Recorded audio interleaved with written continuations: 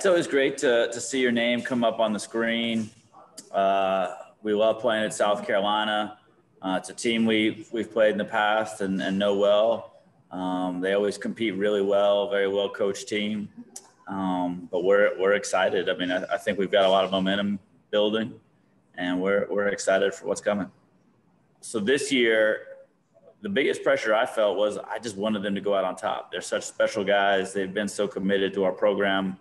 I just wanted them to have an amazing finish. And I could see it in their eyes when we finally did it, just that wanting it so bad, and they finally reached it. So that was pretty impressive. Yeah, I think we need to keep doing the things we are doing, because, we're having good results on that.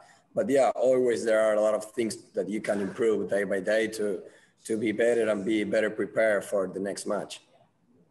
Yeah, we had the chance to play with good teams, so we know the level that they bring, So we are prepared for it. We know at which level we are gonna play, so we're ready for that. There was some extra. I know the air felt different on Sunday.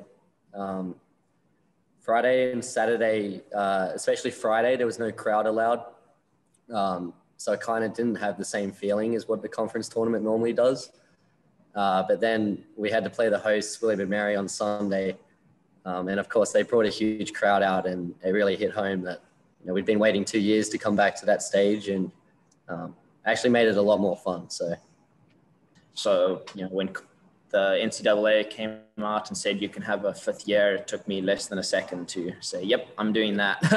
I'm taking my fifth year. And so to come through the season, to firstly avenge the 2019 year, and to come through all these difficult moments and to have to wait 2 years to do it is an unbelievable feeling.